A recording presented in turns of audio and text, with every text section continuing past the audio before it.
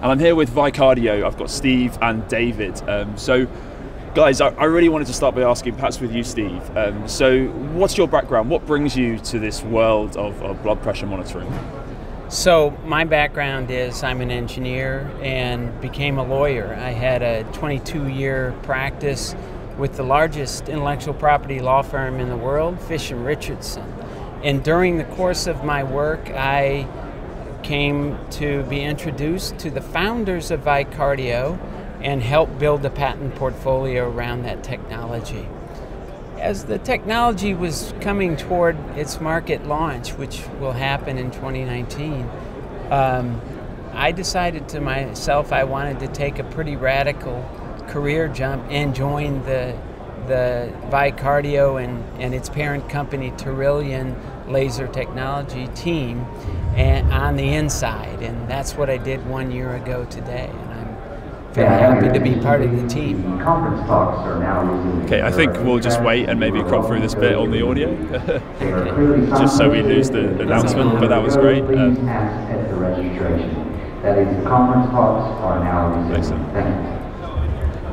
Excellent. So how about you, David? You come from perhaps a different background. What brings you to ViCardio? Yeah, my background is as a general practitioner, and I've been in medical and legal IT for nearly 20 years now. I was introduced to ViCardio first and Tarilian Laser Technologies as an investor, but soon really realised the absolute importance of this technology for medicine worldwide, and so have become more involved in looking at the strategy for bringing ViCardio to market and the IT background and support for that product. Well, perhaps you can expand on that. So you mentioned its importance within medicine worldwide. Can you talk a bit more to what the product is really doing within that ecosystem? Yeah, I mean, cuffless blood pressure monitoring has been a 50-year journey of somebody trying to find a solution to the traditional oscillometric cuff. That is an inaccurate technology.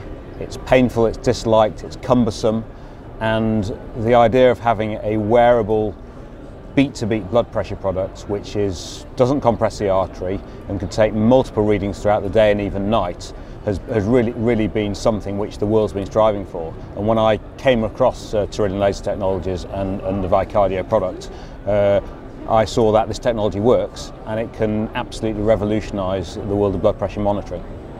Sure. So Steve, perhaps we'll move to you now. So within the sort of commercial side of this, when we're talking about the impact that a beat-to-beat blood pressure monitor can have within this space, sort of what's your target for this device when you're looking in terms of commercialization and development? So it's a broad applicability technology. David alluded to with ViCardio, it is direct to consumer with a focus toward hypertensives who are trying to manage their blood pressure on a day-to-day basis. But it goes way beyond that. It goes into the important hospital community to have a technology that can get blood pressure through the entire process, through intake, through a critical care procedure, and very importantly in the recovery ward, to make recovery less painful than having your arm squeezed every 15 minutes. And then you can imagine integrating our technology into the mass health and fitness wearables. So there's a broad range of market segments that we're interested in, and we're interested in making partnerships to pursue all of those.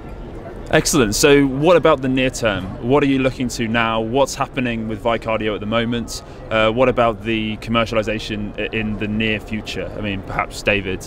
Yeah, so it's a very exciting time. We've recently completed successfully our clinical trial at Bart's, where we've compared ViCardio and the Tarilian sensor to the gold standard, the arterial line. We're hopefully days away from having the independent statisticians report on that trial.